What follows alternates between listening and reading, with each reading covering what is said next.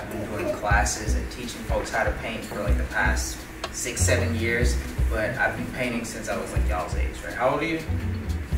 You're 6? Yeah, so ever since I was about that age, I remember just being in love with art. It really hit in middle school, and then from there on out, I just kept at it.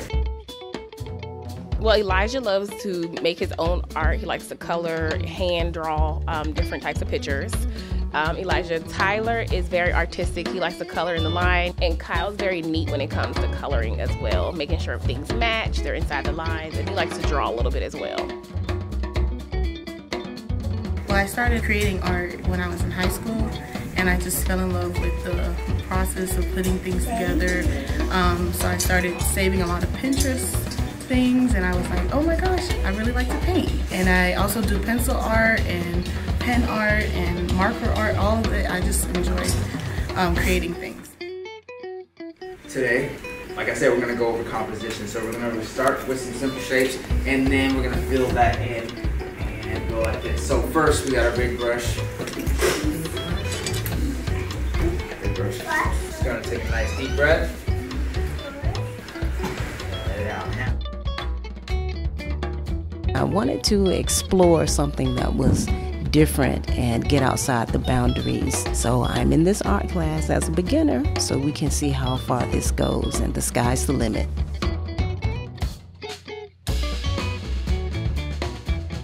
Indigo plants are used for dyes. They are pretty much this deep blue, also that kind of blue jean blue, comes from Northern Africa. It's been used for thousands and thousands of years. Starts off as a plant, and then they grind it up into a paste, and then mix it, and then you have your dye, right? You soak it in there, you soak your fabric inside that dye, and then you have these beautiful, beautiful blues. And these are some of the most like kind of rare colors that you could get.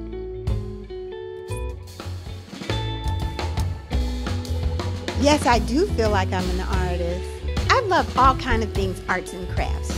My mother was a painter, a drawer. My mother made her own patterns, sewing patterns. Creating art in my family is a generational thing.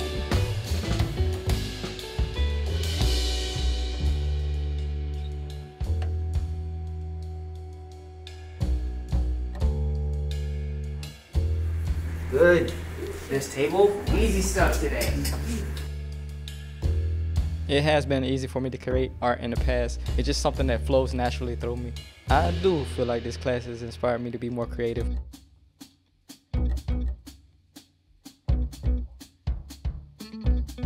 I do believe I'm an artist of many forms. I'm a dancer, I sing, I like to act.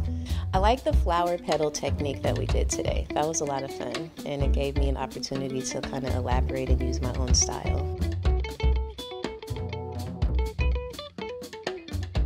It was a pretty fun class. I liked the instructor. He seemed pretty cool and stuff, and it was really easy to understand. So yeah, it was overall good. Thank you so much for coming. Everyone did so awesome. I'm really proud of y'all to see the work that we did in an hour.